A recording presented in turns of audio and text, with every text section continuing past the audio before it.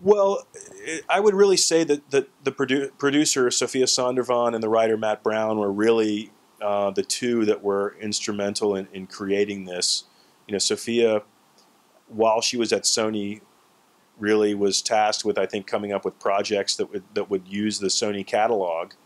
And as a huge Clash fan, I think she, really just said, I want to do this Clash project, and then Matt wrote it, and I think that together they were able to put something together that was pretty special.